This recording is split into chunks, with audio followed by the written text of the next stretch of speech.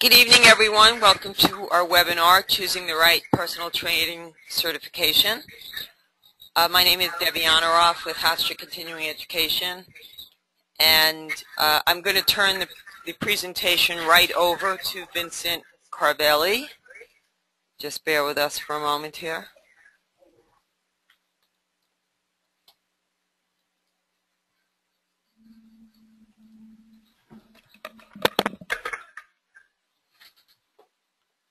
Okay, Vincent, it's all yours. Okay, great. Welcome, everybody. Thank you for joining us tonight. I am Vincent Carvelli. I'm the founder and president of the Academy of Applied Personal Training Education. And I'm hoping that you find tonight's webinar informative and maybe guiding you towards the correct avenue for you achieving your own certification and getting started in our industry. So we have a couple of objectives tonight. I'd like to talk a little bit about the purpose of certification, what the fitness industry's leading organizations suggest relative to certification, how to choose a certification, what to consider when preparing for a certification exam, the different pathways leading to certification, and then a little bit, of course, about AAPT. So with no further ado, I'd like to get started. So let's look at the purpose of certification. There is so many avenues and so many ways to get certified, and there are so many certifications out there. But at the end of the day, what it comes down to is this thing is intended to help industry professionals demonstrate their commitment to professionalism and ethic.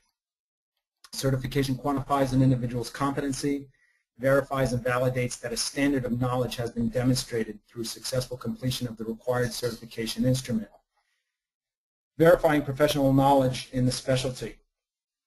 So at some point when somebody achieves certification, depending on the organization they received their certification from, there was some form of an assessment that was provided to them, whether it be a multiple choice question exam, a essay type multiple choice question exam, or a multiple choice essay question exam along with a practical skill assessment. And by today's standards, there are more certifications now than ever before, and it seems to be that there are more and more popping up. And it can get confusing. A lot of people who interview us, interview the AAPT over at Hofstra and say, why should I take your course? What's different about yours and the others that are out there? And we really don't want to compare ourselves to others and say how we're different, because we don't know a whole lot about what the other organizations are teaching and what they're certifying in. But what we do know is what the industry leading agencies are recommending. And we always direct our potential students and potential certificants to this information. So I'm going to share with you some very public information in our industry. And it's provided to us by the International Dance and Exercise Association, known as IDEA, and the International Health and Racket Sports Association, IHRSA.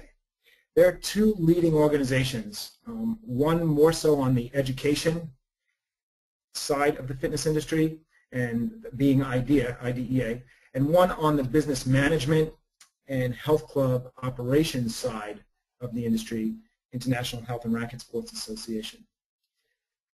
So since 1982, IDEA has provided health and fitness professionals with an unbiased research, educational resources, and industry leadership. The International Health and Racket Sports Club Association is the fitness industry's only global trade association. They represent over 9,000 for-profit health and fitness facilities and over 650 supply companies in 75 countries. So they are kind of the leading resource in our industry for the large, even the not so large organizations. You know, in our area we might think of Equinox, LA Fitness, New York Sports Club, down to our franchise operations such as Retro Fitness, etc. This is the organization that helps those businesses, whether they be for-profit, franchise, or large corporations held on the public market, maintain productive and ethical business operations. So not long ago, well, not too long ago actually, relative to our industry, IHRSA took a position. There were a lot of questions from health club owners saying, Personal training certifications seem to be popping up left and right. How do we know we're actually acquiring qualified staff? So that's when IHRSA took a stance. They took a position and started working with some of the fitness industry's leading personal training certification groups on an initiative to promote safety for consumers working with personal trainers and health clubs. It is a liability. There is risk when a health club hires a trainer and puts them to work with a client or a member, and that trainer doesn't have adequate knowledge, adequate training, be it in theory and practical skill, to monitor and progress a client safely. And with the variance in certifications from a weekend workshop to a home study program, they wanted to ensure that the public, the safety of the public, was secured, and that the club owner and the member wouldn't be faced with a liability. So what they found is one important outcome of the meetings that they had been to determine the value of an independent, nationally recognized accreditation for personal training certification programs. As such, IHRSA's Board of Directors has adopted the following recommendation for the association member clubs, meaning any club, any health club, any organization that provided fitness services and was a member of IHRSA, they made the following recommendation. They said, whereas given the increasing importance of personal training in health, fitness, and sports club, IHRSA recommends that as early as January 1st, 2006, their member clubs hire personal trainers holding at least one current certification from a certifying organization or agency that had begun third-party accreditation of its certification procedures and protocols from an independent, experienced, and nationally recognized accrediting body. The recommendation they made was for these organizations to align with the National Commission for Certifying Agencies, the NCCA. They are an independent agency that evaluates the ethic, the procedures, the policies, the examination instrument for certification industries to make sure, A, that the exam that they're providing, that they're going to accredit, is legally defensible, that it provides for the assessment, actual validity of the person who is sitting for that examination, and that it qualifies and quantifies the individual's knowledge. IHRSA at the time, going back to about 2008, is aware of several personal training groups that have achieved accreditation from an IHRSA-recognized accrediting body, including, and that was us, the Academy of Applied Personal Training Education. There are 15 NCCA-accredited certifications in the country, only 15. AAPT was the first and still the only in New York State. So just by sheer numbers, you can start to begin to understand the value of the NCCA accreditation and the arduous task that it is for a certification organization to achieve that credential. They do their due diligence. They aren't handing out accreditations, and we work very hard to meet their standards. Their standards are extremely high, they're rigorous, but at the end of the day, when AAPT grants certification to an individual, we're very proud that we're able to provide them with an NCCA accredited certification, and they should be very proud that they earned a certification that is actually accredited by the National Commission for Certifying Agencies. Back in August of 2010, AAPT was invited out to Los Angeles to the IDEA World Fitness Convention. It's the world's largest, most comprehensive, longest-running fitness convention, and they recognized the AAPT, the Personal Training Academy of Applied Personal Training Education, as one of the top accredited certification bodies. We were invited to participate in IDEA's Fitness Connect. So what this means is once an individual has achieved certification through the AAPT, they become part of a fitness directory containing more than, actually connecting you with more than 16 million consumers, providing services to people throughout the country. This is a big step and a big initiative that IDEA took, trying to boost the personal training, the accredited certified personal trainers business, where they're actually aligning them with consumers, specifically looking for NCCA accredited fitness professionals. And not too long ago, IDEA actually started to look at what is it that our health and fitness centers are looking for as far as skills, abilities, and certification from personal trainers. And what they've said when they're making decisions on hiring employers, when making the hiring decisions, employers place emphasis on skills, abilities, certification, and personality, with certification as central for determining pay upon hiring. And you might find this interesting when we look at what the industry looks at as far as a credential. So when you look at Criterion, if you take a look at personal trainer on the first line here, you see degree. They're looking at 74% of the people polled in the industry are looking for degrees, but 97% of them are looking for certification. Additionally, they're looking for skills and ability. And at 96% looking for skills and ability, what they're saying is we want to hire people who have the skills, both theoretically and practically, being able to provide services to the members as soon as we hire them. Again, once you're hired, they look at, okay, how are we going to pay this individual? What is the criterion used? Again, it comes back down to their certification at 81%, over a degree for a personal trainer at 64%, and again, 76% looking at skills and abilities. So this is important. It's important because you, as a potential future certified personal trainer, know that part of your assessment, potentially when getting hired, is going to be demonstrating some practical skill, whether it be a fitness assessment or an actual practical skill resistance training exercise.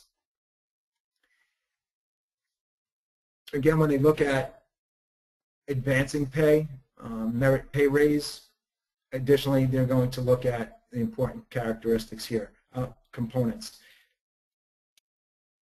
Advanced specialty training stands out. So advancing your education with an organization that you're certified by is also really important. And so before you get into the certification thing, which you know you can acquire or earn just by taking a test, but you need to be able to be prepared for that test. You need to be able to pass a test, some assessment instrument that quantifies your knowledge.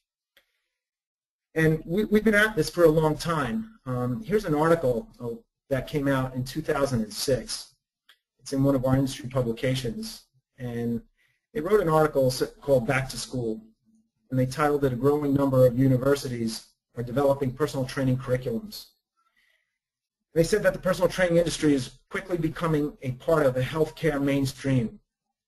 A number of major universities and other accredited learning institutions have recently begun to develop academic-based programs for personal fitness trainers, or personal fitness professionals.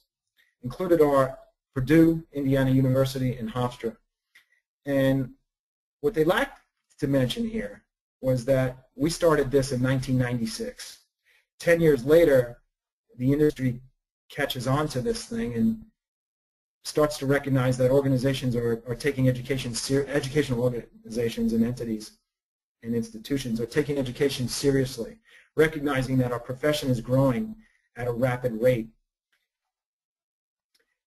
And what we said, our goal back in '96 was to establish a course of study that would exceed industry standards by offering an educational experience that's comprehensive, both practically and theoretically, and prepares our graduates to enter the personal training field with critical thinking and application skills required to become a driving force in the industry.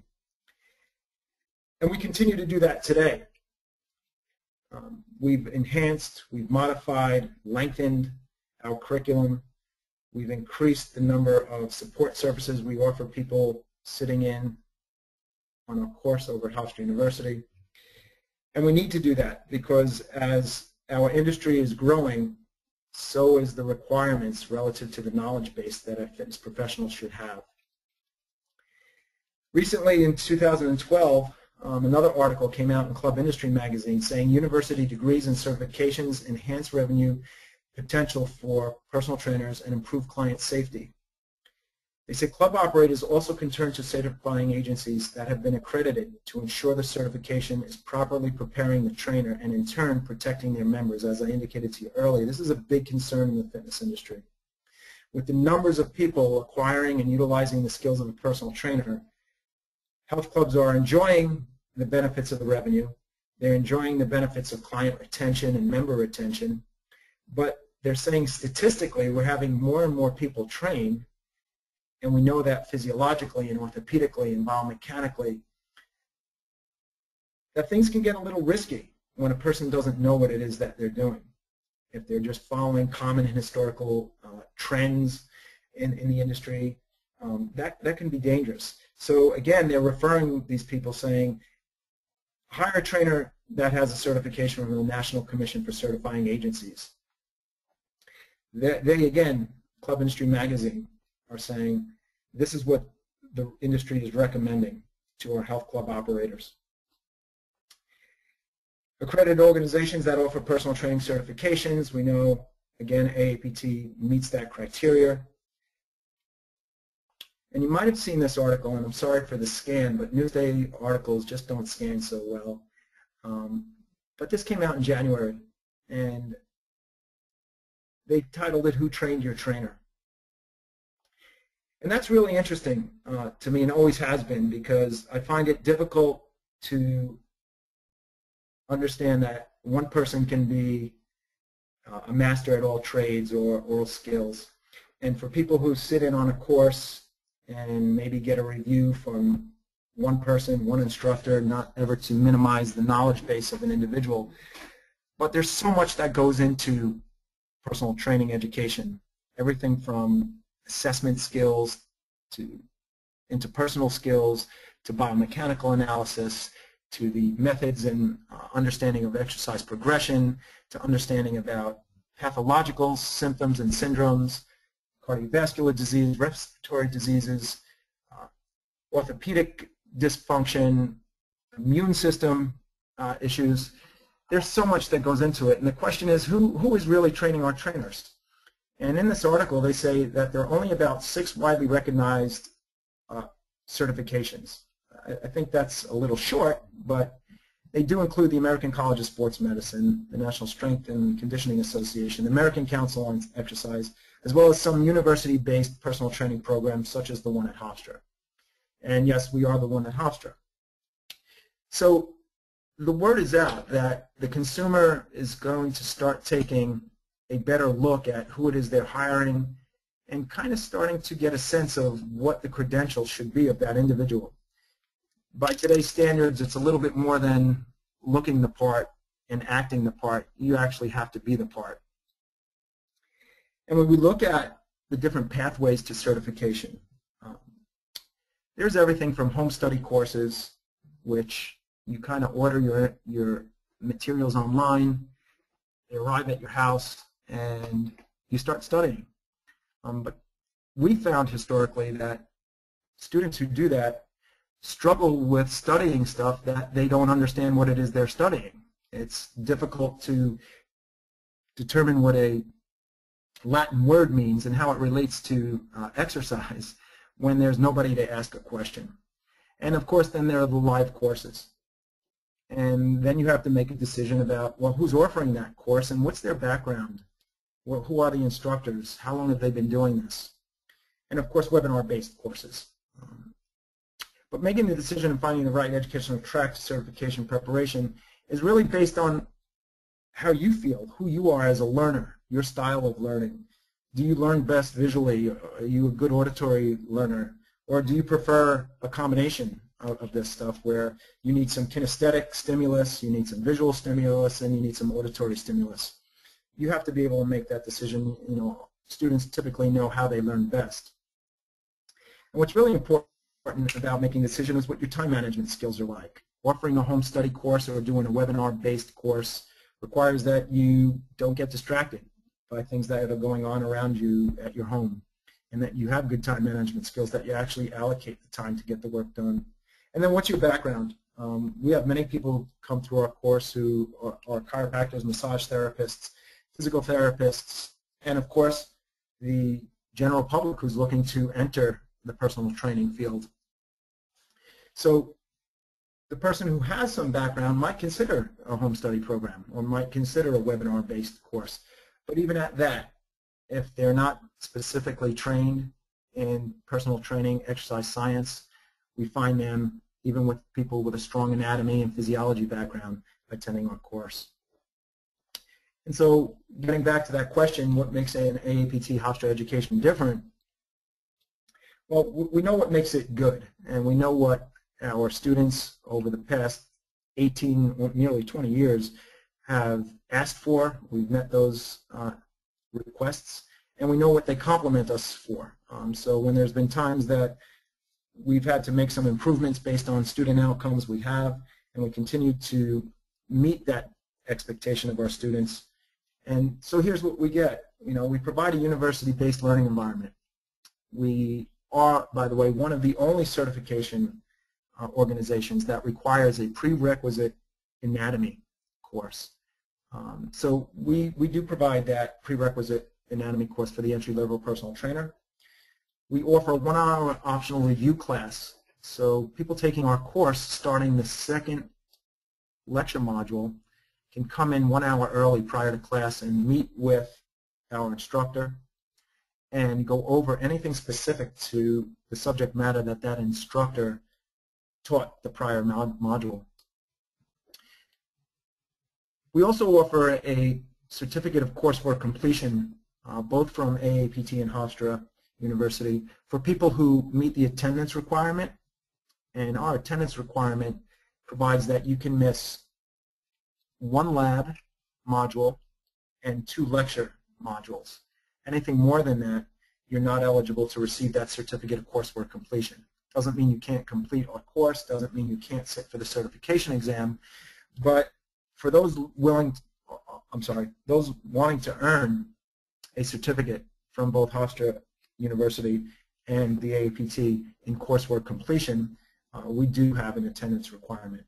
At the end of the course, we do provide you with a 3-hour comprehensive course review, which goes through the critical domains of the coursework that are assessed in your examination instrument, which a lot of our students find real helpful.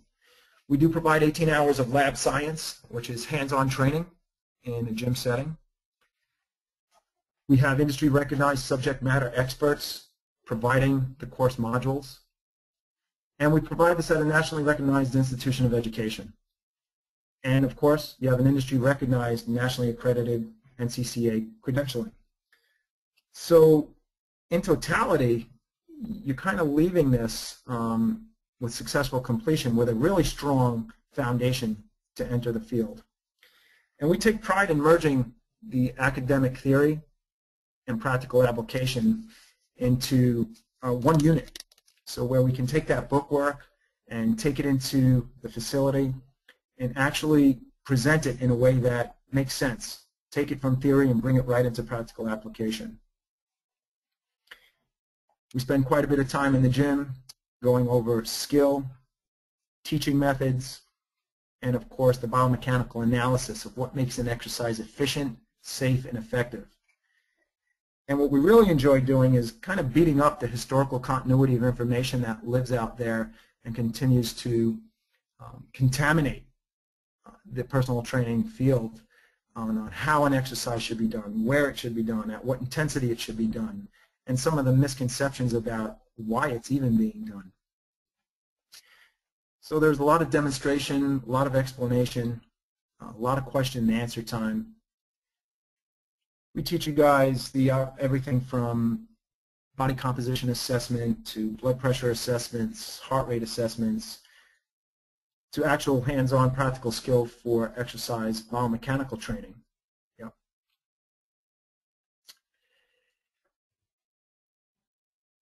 Now, relative to the course and the exam, our prerequisite anatomy course runs 2 evenings and 1 full day.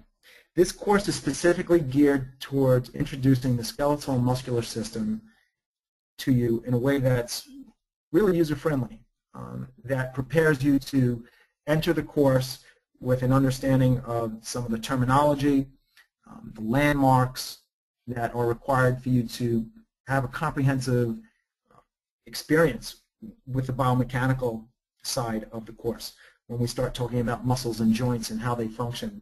So this course really sets up a nice introduction to progressing your learning when we get into that particular module of biomechanics.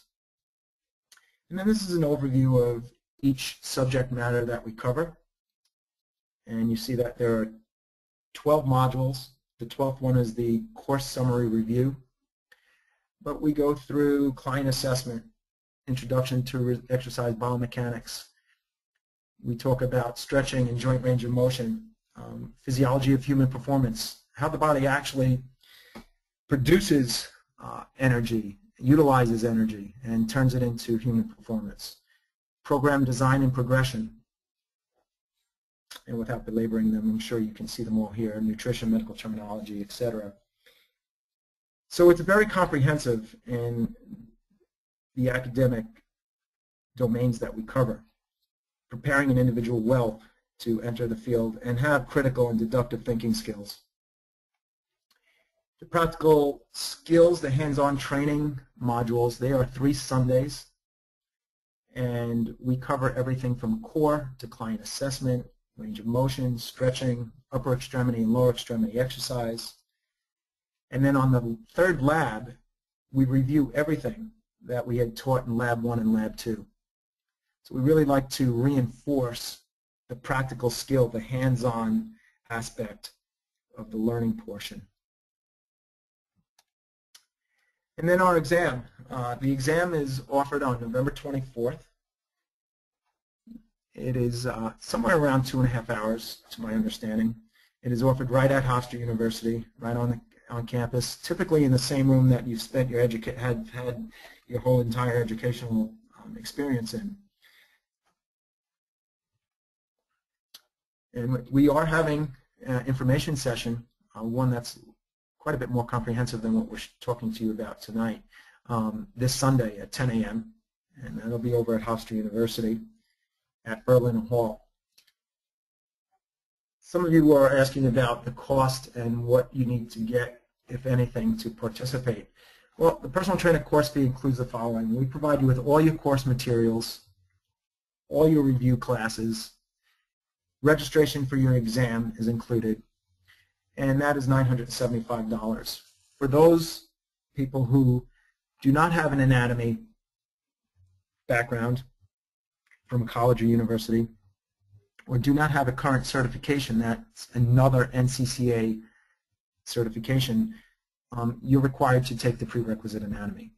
And that is offered both live and online.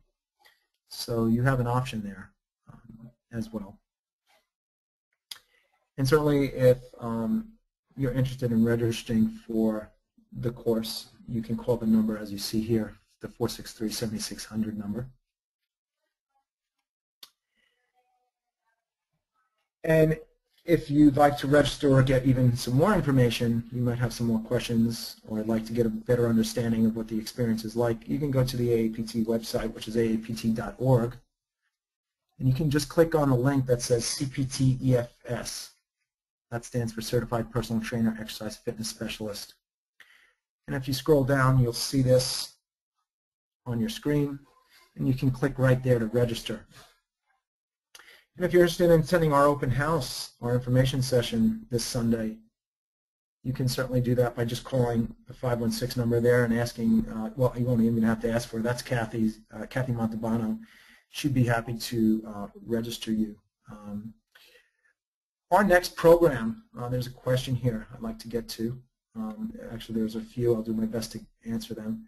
The next program after the fall will start sometime in February, late February, early March. We run our course 3 times a year, and that's about the most we can offer it due to the length of time that the course runs. So the next one would start sometime February, early March. And let me just see here. Okay, Vincent, we have a few questions. Sure. But before I ask you the questions, I just want to point out that we have another option for the anatomy course, which is a fully online course that must be completed between September 23rd and October 10th. And it's the same price, $295, so that's a possibility also. Right, absolutely. Okay, so someone's asking about it. They looked at, I guess, the timing, and they're saying, is it possible to complete the entire program in 6 weeks? Well, the course is on a very specific set schedule. If you go to the website, you'll actually be able to see what the dates and times are of the course. So it's a set schedule, and absolutely, it's designed that over that time period, we go from the very beginning to the very end, and we cover all the information specific to those modules that we outline. So absolutely, there's no doubt about it, and that's kind of how it's run for the past 18 years. Absolutely, you definitely can complete it. And I think two related questions. One, do you help with job placement? And two, do gyms hire AAPT trainers? Yeah. So great questions, and we do not do job placement. What we do is work with the organizations here in New York State to provide them access to our certificates by any time we get a call saying, hey, we'd like to hire some AAPT trainers, how do we go about that? So what we do is you can take a look at our website. You can start even on our homepage. If you scroll down to the bottom, you'd actually see some of the organizations that hire AAPT trainers. Let me give you a look at that.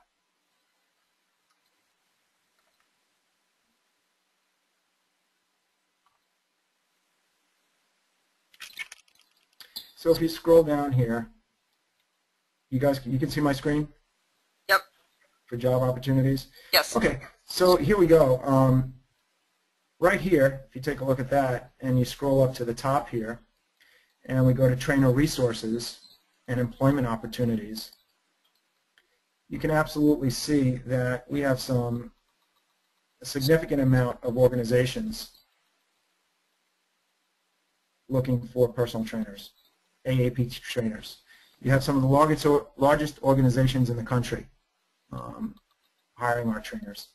For sure, we do everything we can to meet the expectations of those organizations, and that's why they do want us to promote their employment opportunities on our site. We post it on our Facebook. We do direct email to all of our certificates. Once an organization says, hey, we're looking to hire some trainers, we make sure that our certificates are emailed immediately through AAPT and informed about the employment opportunity. So the opportunities are there. In fact, on the 11th night of class, we usually bring in a guest speaker from one of the organizations, be it a New York Sports Club, an LA Fitness, Equinox, large organization that speaks to our students about employment opportunities within their organization and discusses some of the benefits that are associated with working with those organizations, so that if our certificates, once certified, decide to go apply for a job at these organizations, A, they have a contact, and B, if they choose to look at other facilities and other fitness organizations, they have something to compare and contrast what the employment benefits would be and what one club has to offer over another. So we do our best to help out with that. Okay, question. Do we learn to develop routines that are specific to certain sports, for example, routines that would be applied to soccer players, etc.? Well, no. The answer to that is no. What you do learn is you will learn. See, we don't teach routines, and we don't teach one way of doing things. What we're going to teach is how to think about what to do with that specific athlete. So if you're talking about soccer, you will know that that is considered an anaerobic sport. You'll know that the energy system that's used in that sport is the one that you're going to want to train, and then you're going to know what type of exercises, what duration of exercise, what frequency of exercise would actually stimulate that athlete's systems to provide an enhanced performance. So it really comes down to understanding the science and the physiology of the person, a person, and then what it is that they are going to do. We don't look at what they do and then try to create a program, because programs aren't for everybody, and we teach our certificates to look at individuals and how they're going to progress that individual to improved performance. So when I say no, we don't say, well, here's how you train for soccer. We say, okay, what type of sport is soccer? Is it aerobic or anaerobic? Is it short burst, high burst, short duration, high energy, long duration, low energy? And when we come up with those answers, then we better know how to start to create a program to fit that individual's needs. And I would think also, Vincent, that you would want to know what the age of the soccer player is.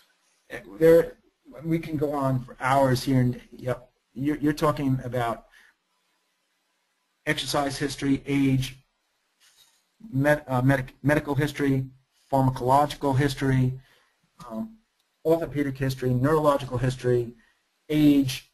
Everything is taken into consideration, because it is called personal training, right? So we're looking at an individual. Whether we work with 10 individuals, we need to know each one of them first before we start working with all 10 of them to make this safe, effective, and efficient.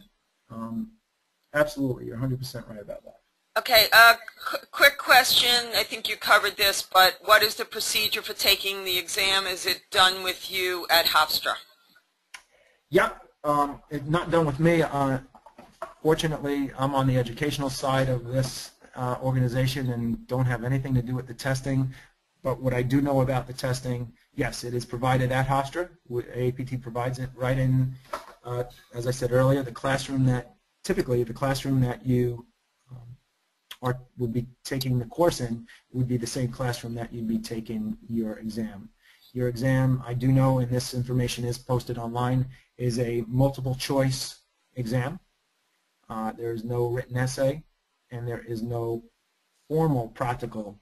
There is a written practical, meaning that there are examples of an individual doing an exercise, and the candidate must be able to identify, is the exercise being performed correctly, or what are the risk factors associated with it.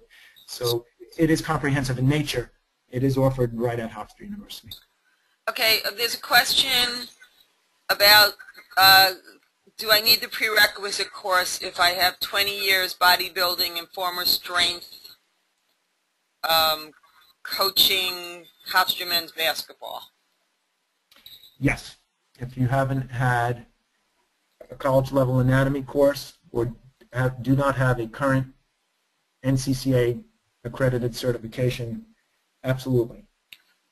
Okay, question, is there a cap on the number of students that are allowed during each semester?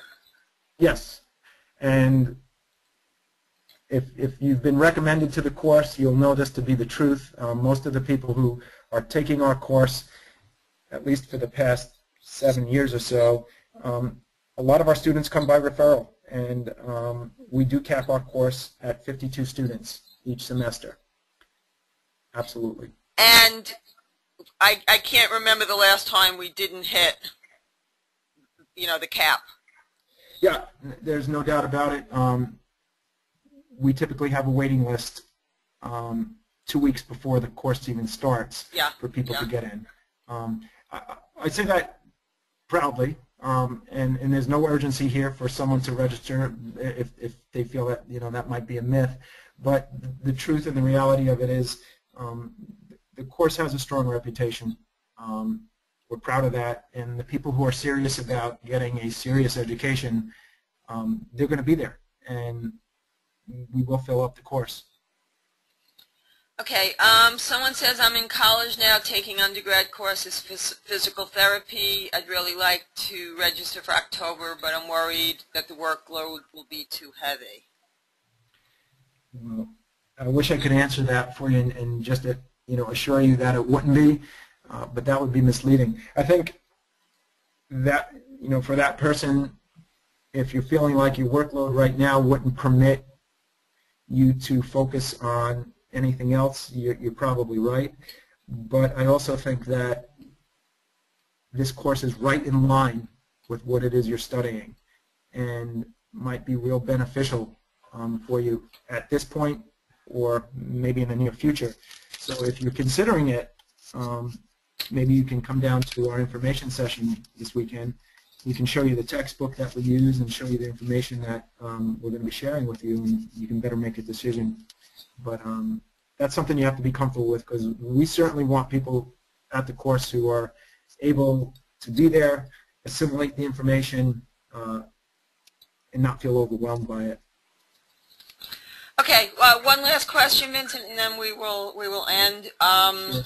If someone cannot take the class now and they want to take it in February, can they register now? And I will answer that because I'm actually, as we speak, working on the spring bulletin. It's not up yet for registration, but it will be within the next couple of weeks. Yeah, excellent. That's excellent. So, yeah, as soon as our course typically starts, registration opens for the next course. Yeah. Yeah, that's great. Anyway, all right. Well, thank you very much, Vincent. As always, you've been terrific. Very informational webinar, and I encourage you to go to the open house, the information session this Sunday. It's really will answer all your questions, and we look forward to seeing you in the course. Thank you very much, everybody. Thank you very much, everybody. Have a great night. Thank you.